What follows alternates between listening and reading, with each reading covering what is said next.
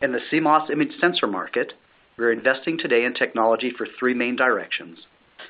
Next generation global shutter technology for the industrial sensor market, backside illumination and stack wafers for the high-end photography market, and special pixel technology for the automotive market. In the industrial sensor market, we're working with several leading customers on the development of a 2.5 micron state-of-the-art global shutter pixel on a 65 nanometer, 300 millimeter wafer size platform. As you may recall, we previously announced the availability of our 2.8 micron global shutter pixel on a 110 nanometer platform, the smallest global shutter pixel in the world. This is still the case, and our 2.5 micron pixel on the 65 nanometer, 300 millimeter platform will continue our leadership in this area, providing an even smaller pixel, being then, again, the lowest pixel size in the world, and thus allowing higher sensor resolution for any given sensor size. The first tape out in this new platform is expected to happen by the end of this year. One of the most important parameters or figures of merit of global shutter pixels is the shutter efficiency. Our shutter efficiency gets to 100 dB, which is several orders of magnitude higher than the competing 3 micron pixel in the market.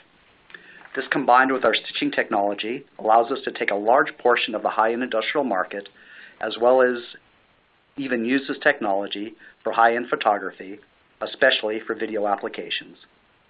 We believe that our current generation of global shutter technology on both 180 nanometer and 110 nanometer will continually grow, but will gradually be augmented and eventually replaced by this next generation 300 millimeter technology, enabling us to maintain our market edge for many years to come. In the digital SLR market, we have engaged with one of the leaders in the world in the development of their next generation sensors, and in parallel are on track with our 300 millimeter backside illumination stack wafer technology development with outstanding pixel performance. Our first silicon runs of full stack wafer flow, where the circuits are on the bottom, the CMOS wafer, and the pixels are on the top, CIS wafer, show improvements of more than 2x in quantum efficiency, with only slight increase of dark current in the 2.4 micron pixels. We expect to bring the dark current to the same outstanding level we already show in front-side illumination, about 10 electrons per second at 60 degrees Celsius, in the next silicon runs.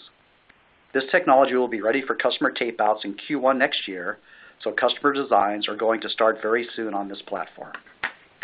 Lastly, in the automotive area, we have developed both SPAD, single photon avalanche diode, state-of-the-art technology, as well as ultra-fast global shutter pixels for automotive solid-state LiDAR based on time-of-flight principles.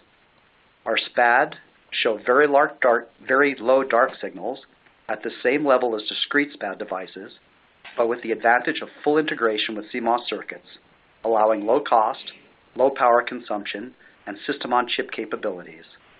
We have engaged with several companies, among them one of the most promising in this area, in the development of automotive LiDAR, and expect to be a major player in this market in the future.